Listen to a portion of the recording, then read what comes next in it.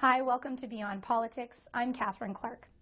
Kim Campbell was this country's first female Justice Minister and Attorney General. She was the first female leader of the Progressive Conservative Party of Canada, and she made history when she became this country's first female Prime Minister.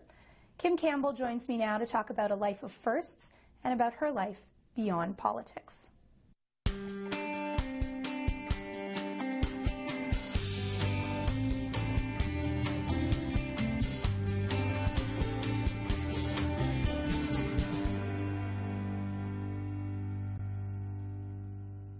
Kim Campbell, welcome to Beyond Politics. It is terrific to have you here. Thank you. What a treat. Well, you have a busy schedule, so we're doubly appreciative. But you know, you've had a career of firsts. You are probably best known to all Canadians as being this country's first female Prime Minister. But that was 20 years ago. None of us really likes to count time, but that was 20 years ago. What are you doing now? Well, it's interesting. I never wanted to having been Prime Minister, make a career out of having been Prime Minister. But as I'm sure your father and so many of my other colleagues recognize, that when you leave public life, well, it's a bit like having gum on your shoe, for one thing, that people remember and they want you to do things. And you can't quite get away from it. But I held elected office at all three levels of government. I was the first woman Prime Minister, the first to be born and raised in British Columbia, but I think also the first to have held elected office at all three levels of government. And I realized what an extraordinary education that was in terms of a functioning democracy. And for all of its craziness and all of the dysfunction in Canadian democracy, compared to other countries, it's really pretty good, because democracy is a blunt instrument. It's not a precision tool, and it lurches and it moves in very awkward ways. And we left office at a time when there were a whole lot of new democratic transitions with the end of the Cold War in Central and Eastern Europe, former Soviet Union.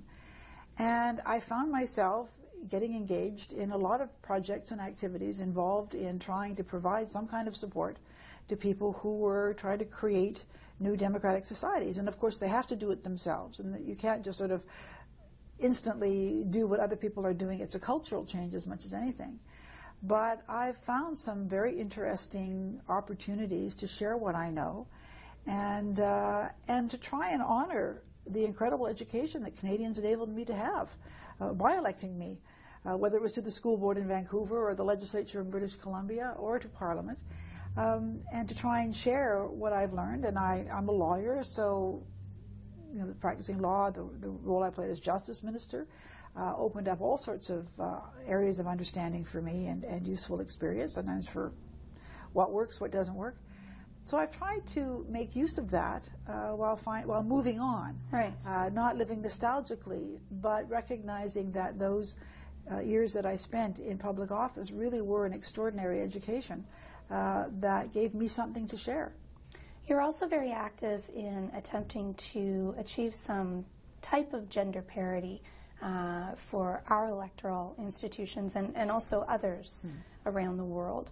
And I wondered if part of that was based on your own experience of running. I mean, was that an influential part of why you're working in that field as well? Well, it's interesting, Catherine, because yes, that's part of it, but also when my government was defeated, when I had political retirement thrust upon me by the Canadian electorate, it was an opportunity to go back to my social science roots, because I was a political scientist before I became a lawyer. And there was, in the early and mid-90s, a kind of flowering of social science research that shone some light on the challenge of gender bias, other kinds of stereotyping in social and cognitive psychology. And in fact, I went to the Kennedy School in the early part of this century, in 2001 to 2004.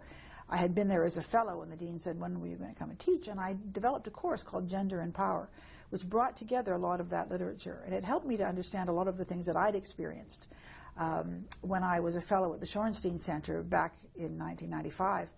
I was asked to write a paper on the press and politics, and I thought, well, what can I write about that's not biased, that's not self-serving?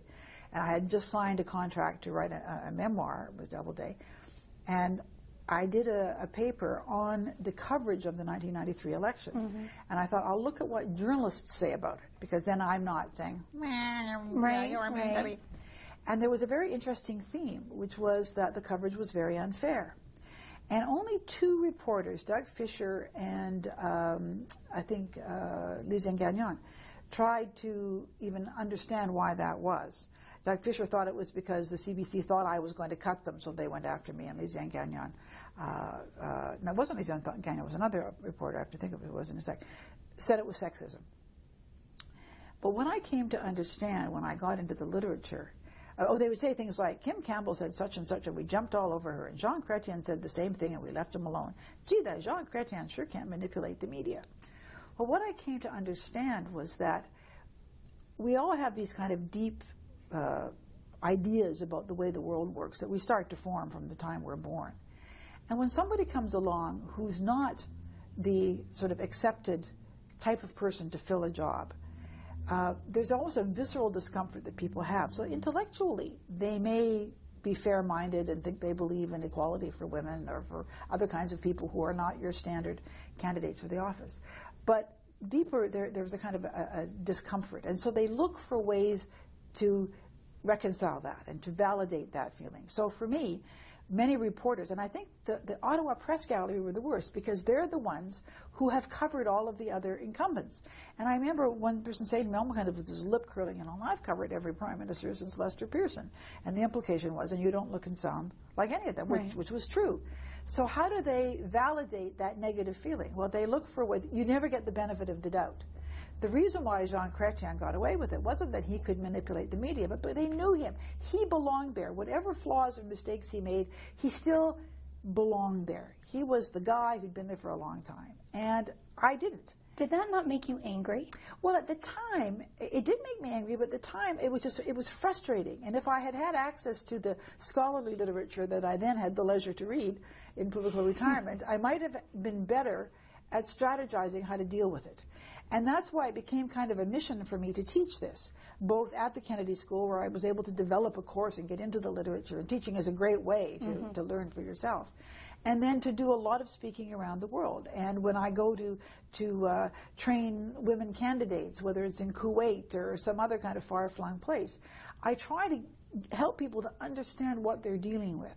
And I actually think now that one of the most interesting challenges for gender parity or gender or equality is to really focus on the culture. Our culture is changing, and that's why I always say women have to be there. You have, however difficult it is, and however much you will have the slings and arrows of outrageous journalists or people who just don't think you belong there, the only way you establish that a woman belongs there is for women to be there. And they gradually change people's understanding of how the world works. The way we look, the way we sound becomes the new normal. But the first women who go into any of these jobs really bear the brunt of that disconnect between their qualities and what people are prepared to allow them to be. It's really, really hard. Are you comfortable with the fact then that you were the first woman, and you were the first woman to be class president and the first woman to really be, I think, actively involved in your university school electoral politics, and then first woman prime minister? Do you feel that you were in a way kind of a sacrificial lamb for all the other women who are going to come behind? Well, I don't think of it as a sacrificial lamb, because there are a lot of women who went ahead of me. You know, I'm a lawyer, and I think of the women in the legal profession. When I started practicing law, women lawyers were actually now starting to dress kind of colorfully. And, I mean, there were a whole lot of things that they did. And there were women who were the generation older than us who had to dress kind of like men and had to be kind of ersatz men, and often were very resentful of the young women coming up. And their attitude was, well, nobody helped me. And nobody did help them. And, you know, Madeleine Albright often says there's a special place in hell for women who don't support other women. But a lot of women didn't support other women because they couldn't. Because if they were seen as the thin edge of the wedge of women, they would be judged very differently. They had to not be a threat. They had to be the anomaly that the men could accept because they were really good and maybe would make the coffee also. But some of these women, it was their sheer excellence that forced people to take them seriously and led to them succeeding. So I feel I stood on their shoulders. And if people stand on my shoulders because I, took some of the brunt, then that's the way it has to be. I don't feel resentful of it. I feel wistful in the sense that I loved being a politician, and I think I was good at it, and I wish I could have done it more.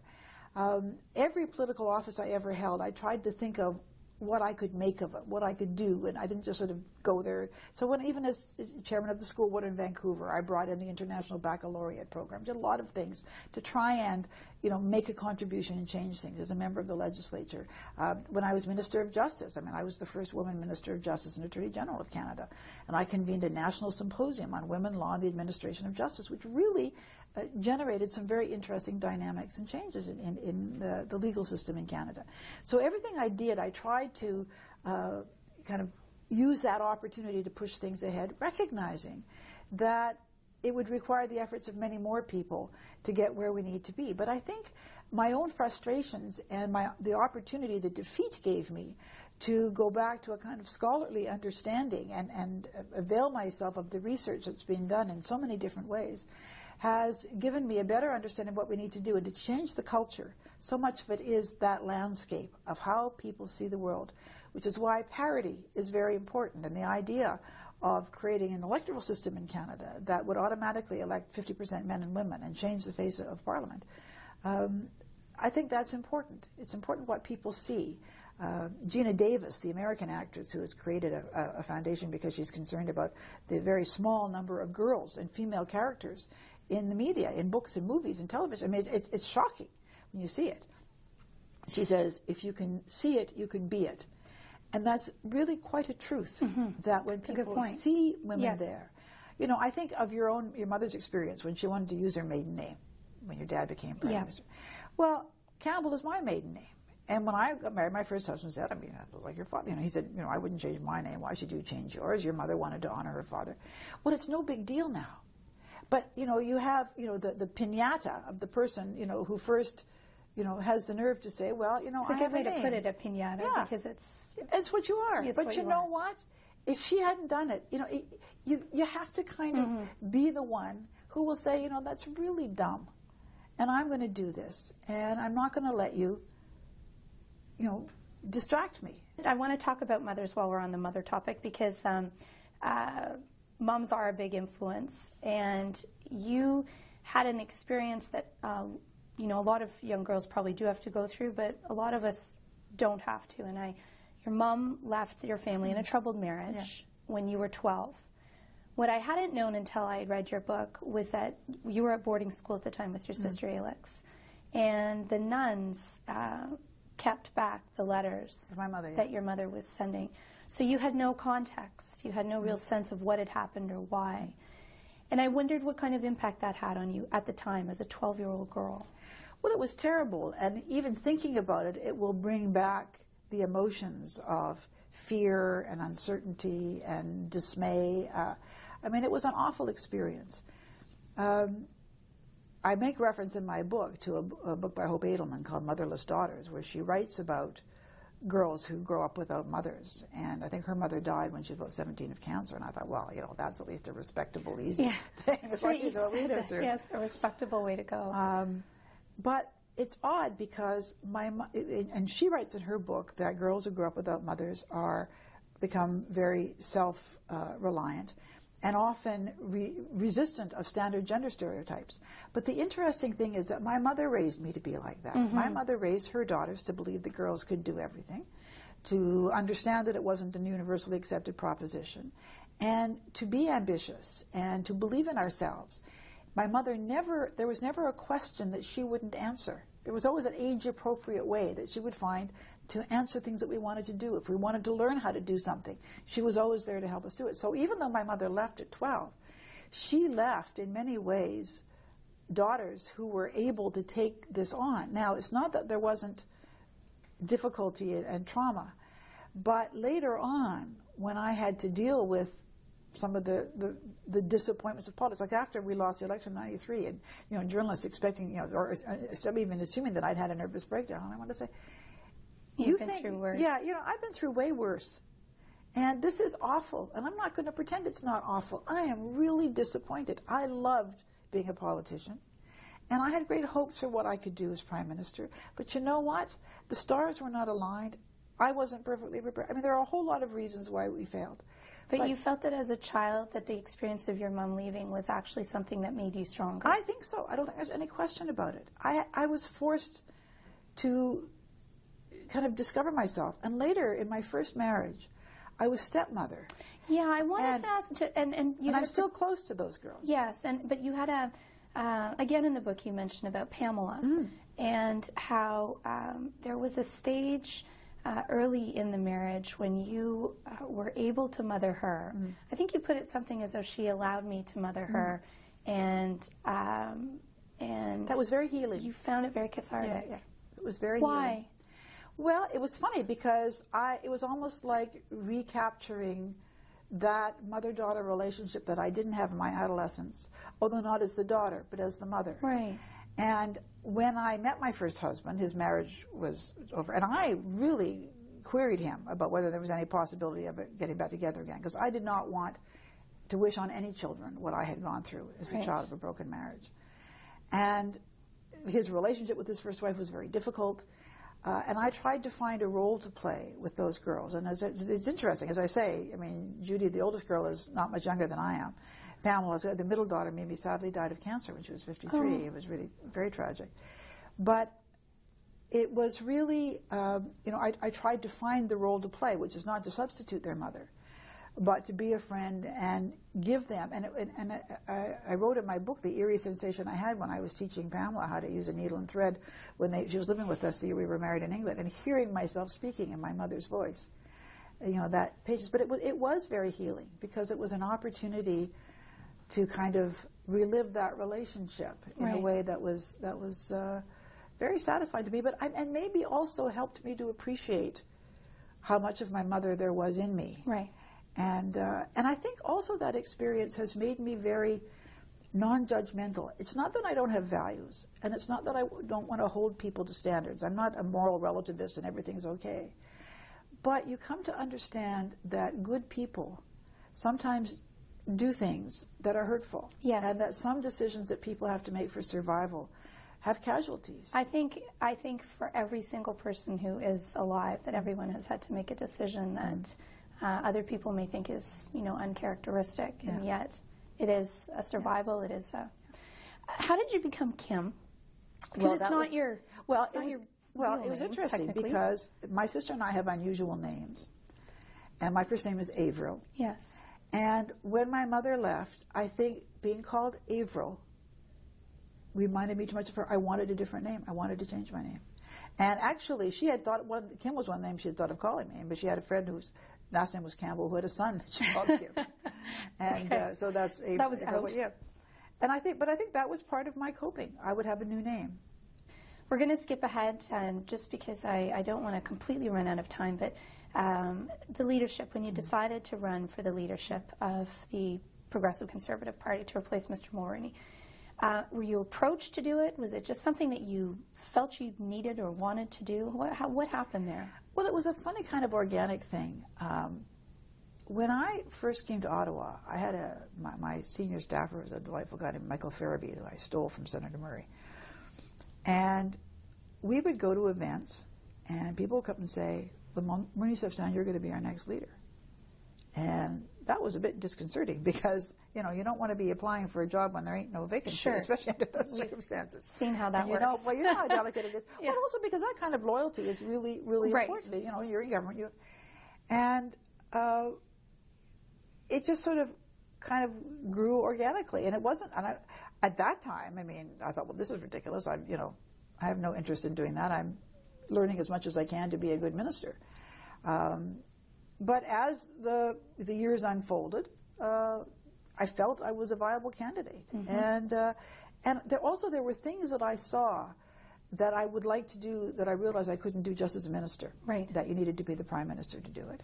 You had a real roller coaster ride as Prime Minister, though. You had a very high personal approval rating. You had a busy summer of travel. Then the election came. The election did not go particularly well. And then there was a real, it was quite a crushing defeat for you and for other... for the party. Right. Did you realize after the defeat what it meant for you? I mean, did you wake up and think at that stage, what am I going to do with the rest of my life? Well, it's interesting because I had a fellow I was dating at the time who came out to Vancouver on election day, and we actually got in a big fight that night because I said, you know, what maybe makes me feel bad is I realized that my political career is over. And he goes, no. And I said, you don't understand. It is. I was very clear. I understood that there would be no forgiveness. You know, Sharon Carstairs had said to me, don't run for the leadership, you're going to be Mulroney's sacrificial lamb. And there had been a lot of political realignments, and I knew, you know, Pat Kinsella, our pollster in British Columbia, had told me what bad shape we were in. And I couldn't, and you know, it's funny, I might have been able to win my own seat if I could campaign there, because I was the only Western candidate who beat the Reform candidate in the riding. But I couldn't campaign in my own riding. You know, Jean Charest, the last 2 weeks of the campaign, went back to Quebec and campaigned in Sherbrooke to hang on to a seat, but I didn't have that luxury to do that. And I'm not sure, you know, how well it would have worked, but there were a whole lot of things that conspired to make it very difficult. But it was very clear to me that I wouldn't get another chance. Yeah. First of all, because women don't get second chances. I certainly didn't then. And I was very disappointed, and I knew it. And the real question was, what will I do next? My first question was, what is my obligation to the party? At some point, probably going to have to go. But given how badly defeated we were, you know, was there some role that I should play to try and pull some things together that others might not be interested in playing because we were so badly defeated? In other words, is there, you know, whatever my obligation to do, yeah, I would do it. You know, ultimately, it seemed like the best thing was to step down. But yeah, the question was, you know, what do you do next? Now Harvard has this wonderful place called the Institute of Politics, where they invite people to come for one-semester fellowships, people who are what they euphemistically call in transition. Perfect. And Tom Axworthy, who was at the Kennedy School, suggested to them that they invite me. And it's actually a very kind and wonderful thing to do, because you go, and people are interested in hearing your war stories. You give a not-for-credit seminar. I did one on comparative Canadian-American public policy. And it gives you a chance to kind of think, you know, to figure out, you know, what do you need to do?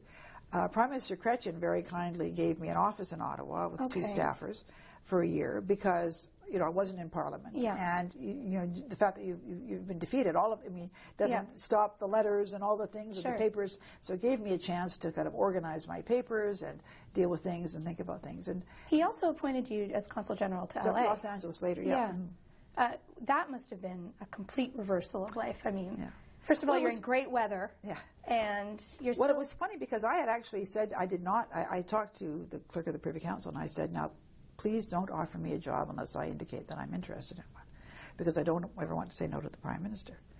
And sometime later, there were some special eminent persons' bodies and things. And I called the Prime Minister. I said, I'm not looking for a job, but if you wanted to, you know, you needed somebody like a Conservative, not your party, to sit on an eminent person's body, I would be happy to do that. And partly because they completely reversed their position on free trade. I thought I could never serve that government because it's a very liberal thing to do.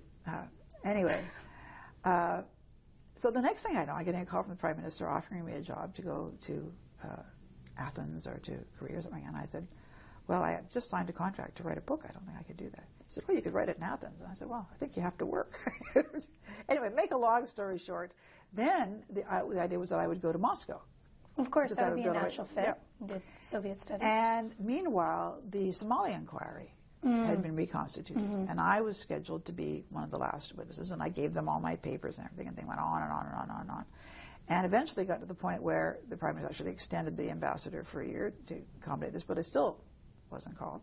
Then they canceled the inquiry. So that was a disaster. And then I got a call saying the Prime Minister feels bad that didn't work out, but, you know, I think it was Los Angeles or New Zealand or something. And I talked to people that I trusted, and they said, you know, Los Angeles is really, it would be a great place for you. And, the inquiry was still going on. That's right, I couldn't go to Russia. The inquiry was still going on, and it was canceled while I was in Los Angeles, much to my chagrin. Did you enjoy LA?